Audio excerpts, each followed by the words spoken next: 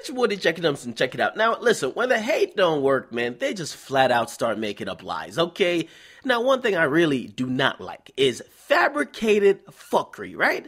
Because there's a rapper, his name is Stitches. He's supposedly a rapper because I've only heard songs of his when he's dissing like someone else extremely popular.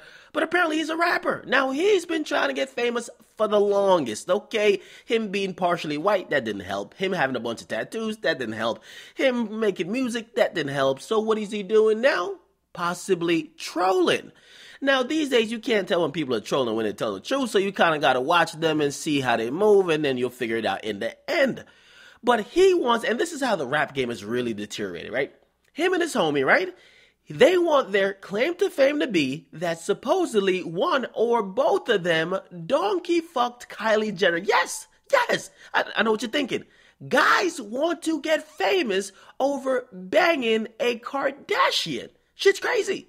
That's what they want to get famous for. They're desperate for fame. Now, not only do those claims seem kind of false, right? Nevertheless, these two guys, Stitches and his homies, Beavis and Butthead, they have kind of went on an elaborate scheme to try to make people believe that they actually fuck Kylie. They provided screenshots, they made diss songs, they got all type of event. Listen, at one point he did an interview with a magazine because, you know, magazines, they'll pick up anything that runs against the Kardashians or runs against or for them. And they did, listen, they're switching up stories. All of a sudden, Stitches made up like some real big lies saying, hey, man, I was fucking Kylie Jenner. And the interviewer was like, God damn, so Kylie Jenner actually calls you Stitches? He said, yeah, she usually does.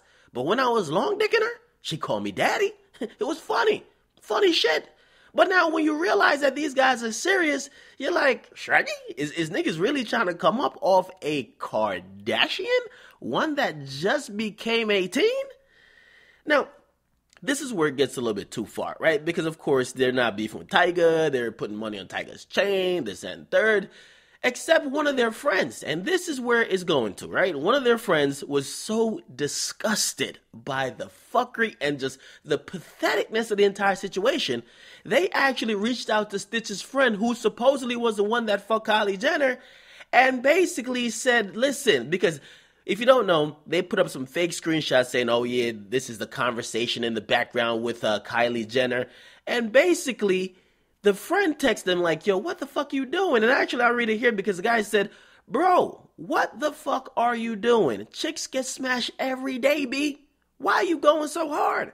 Now, this is where the truth comes out. Because the guy named Ink Mobstar, which is Stitch's friend, he finally lets the cat out of the bag. He said, shit, just to get media buzzing. Any publicity is good publicity, okay? Now, basically, the guy replied to him and said, you looking like a fuck nigga. Trying to get famous off a lay on some superhead shit? Go write a book, bitch nigga.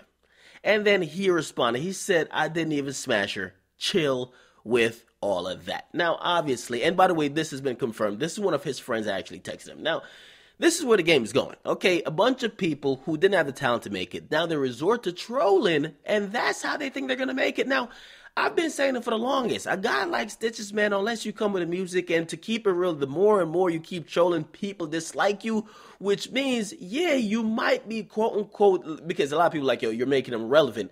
You might be somebody that people kind of know the name, but they'll never take you serious, and because they'll never take you serious, and they kind of chalk it as a joke, you're not going to go anywhere. Okay, not only that, I told you again, you burned all the goddamn bridges in the industry. Nobody wants to work with you, right? You are the person that is persona non grata, okay? Now, pretty much, this is just flat out disgusting and something that we just can't tolerate, man. I think the trolling hip-hop is going way too far. Rappers are trying to build careers just off trolling. What part of the game is this? Now, also, this guy supposedly, he's like not white. So he kind of looks white to me.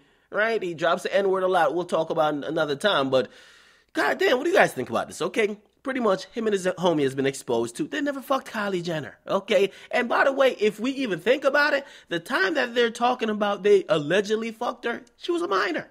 That's like admitting to statutory rape. Even Tyga. And Tyga's a horny, desperate motherfucker, too. He wouldn't do that. Okay? Get in the comment box, which you guys like. Definitely subscribe. It's your boy, Akademiks. I'm out.